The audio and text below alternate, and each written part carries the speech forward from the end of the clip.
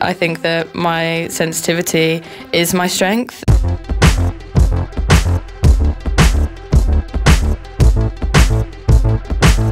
Strength is still, even now, seen as such a binary thing.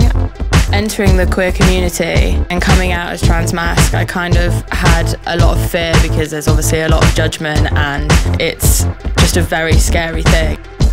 And I remember when I first started presenting that way, it was like, oh, well, you have this type of strength and you have to go to the gym and you have to be muscly and you have to be strong. But I was like, I'm not a toxic man and I can show that I can be vulnerable.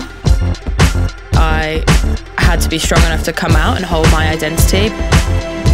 I discovered so much about myself that I never knew. So I think the queer community has helped me embrace myself and my sensitivity.